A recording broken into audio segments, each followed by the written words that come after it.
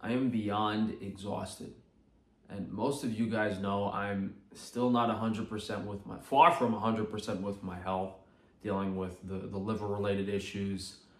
Not too happy with the eye surgery and everything, so I haven't been wanting to film as much content. And on top of that, I have continuous legal issues and shadow banning on all the social media. I am not having a good time.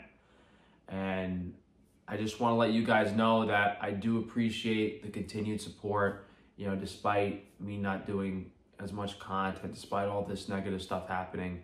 And hopefully you guys can really help me and continue the support until we're in a better spot. I can't imagine it's going to be more than a year and a half. So what was the saying? Light at the end of the tunnel. So just got to stick it out a little longer. Some of you might not be aware of this situation because all the videos were taken down, not by my choice. And I was banned for 1 week on YouTube for basically defending myself.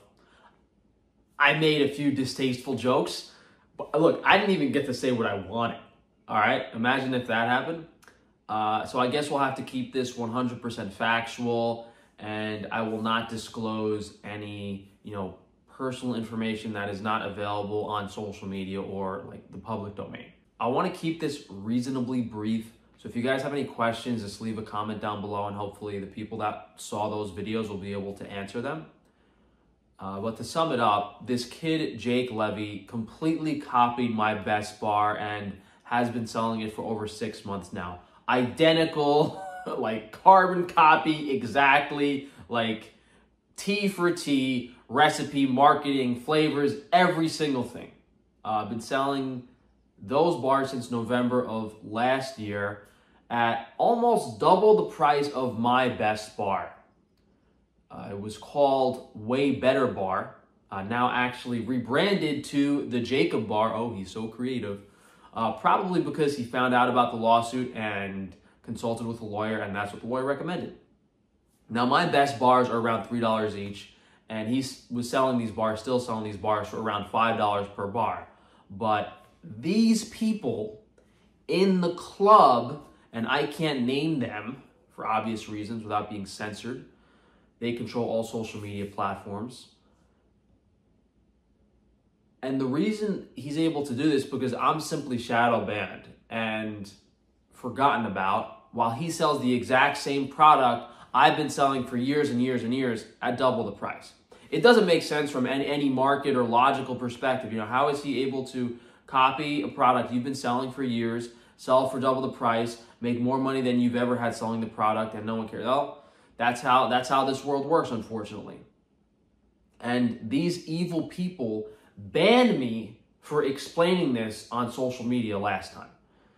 So we filed a lawsuit back in December of last year. Tufano V Levy, case 3:23 cv-02106.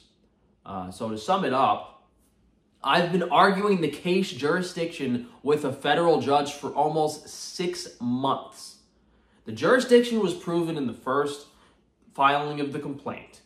All residences and domiciles of all parties involved in the case are clear. There's no doubt at all.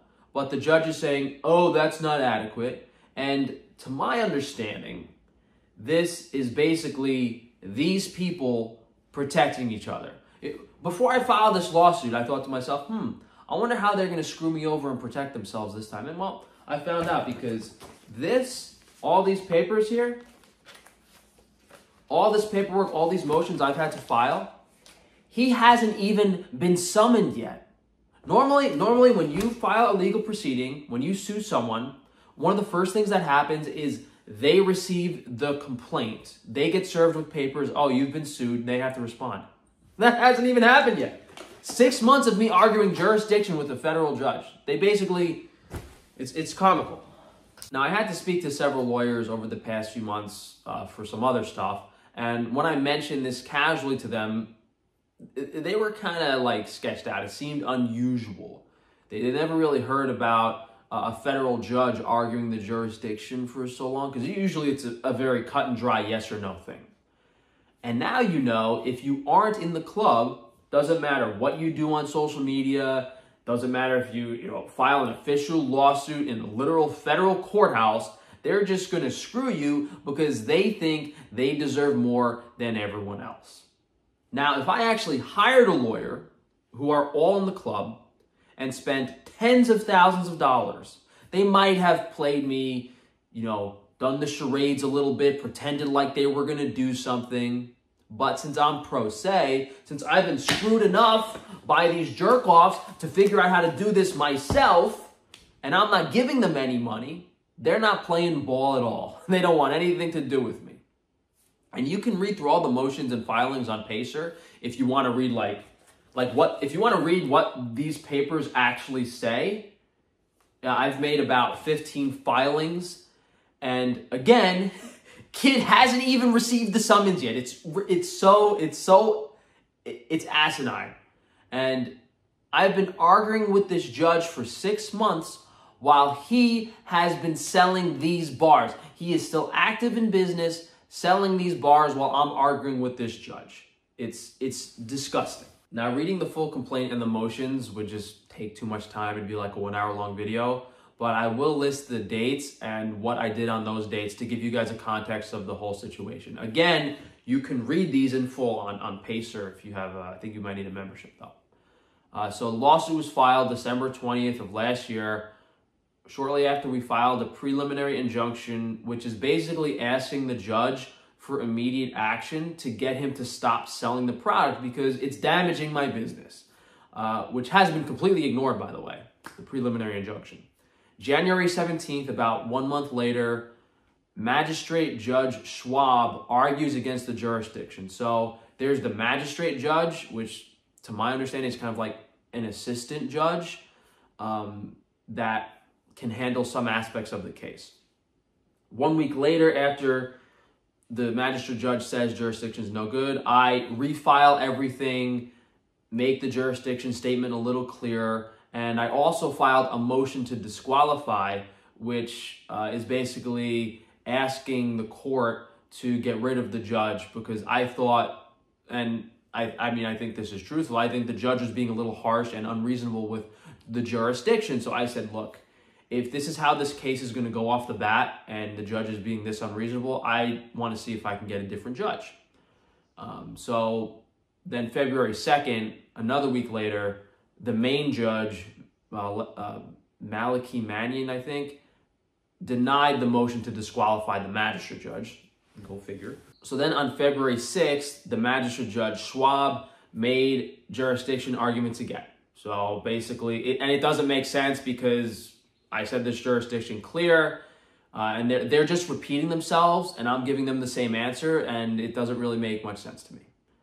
Because they're asking, oh, where does this person live? I'm telling them where the person lives, and they're like,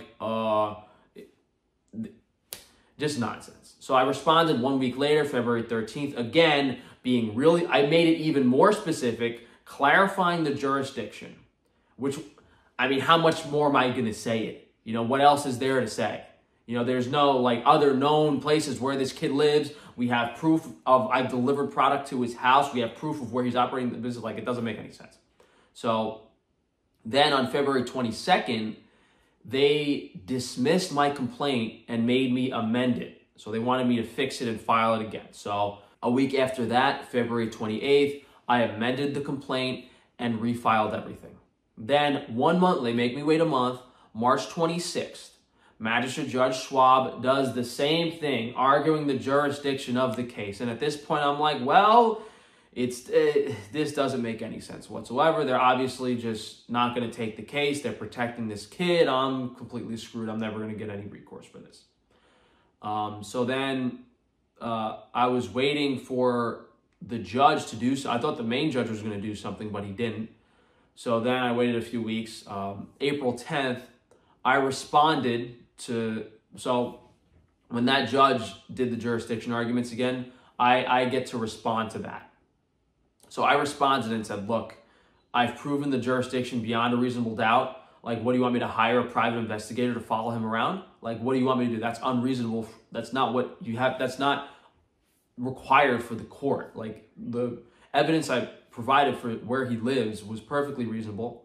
And then I put in that, then the last thing I filed, I don't know if I have it here, but I think I said something along the lines of, look, the purpose of the court is to find, a reasonable solution between parties. And I was explaining to them, if you're really so unsure about the jurisdiction, which I have proven, I'm sure we can have Jake Levy come into the court and tell us where he lives, okay? This is beyond ridiculous. So now it's May 15th. They haven't responded yet. It's been over a month. I don't know what they're waiting for. I paid for summons service once, and then I had issues with the judge, so I don't want to pay to have him served again. I'm not going to pay another $500 to have him served the papers. So I'm going to have to file, and this is why I'm making this video. Maybe this goes public. Maybe someone higher up sees this. Maybe they get their act together a little bit. But now all I can really do is I can ask the judge, hey, what's going on? At this point, because he's changed the business name, because all that stuff, I have to amend the complaint again and refile it, which is a little more work on my end. So I'm going to have to refile everything and explain, hey, look, now he's operating, he changed the business name, he's trying to pretend like it's just completely ridiculous. So I don't really know what to do. I've spent a decent amount of money and a lot of time on these filings. I'm tired of driving to this godforsaken courthouse in Scranton.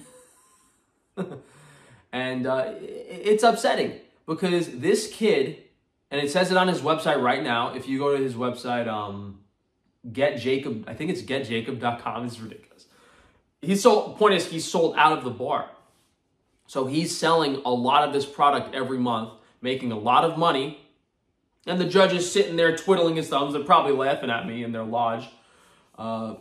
Pretty clear what's going on here. I'm not going to spell it out.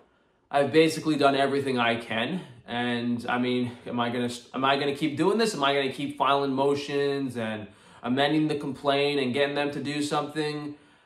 I don't know. I really don't know. I don't think I've said anything on this video that they can take it down for. Everything is available on the case record.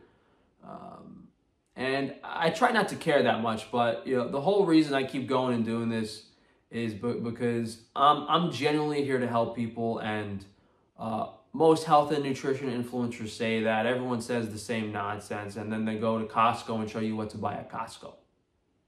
So, yeah, I'm just ready to get off this godforsaken planet if it's going to be this difficult to help people, because, you can have good intentions and try to do the right thing, and I can't imagine ever treating someone like these people have treated me. It is despicable, it is evil, it is parasitic. I could go on and on and on, but it's getting to the point where I'm like, is this even worth it? What's the point? Because you guys know and you've seen, when I get some money, when I get some support, the things that I've done with my business in the span that I've done it, I can't name one other person that has had as many creative ideas, as many, especially in the health and nutrition related space.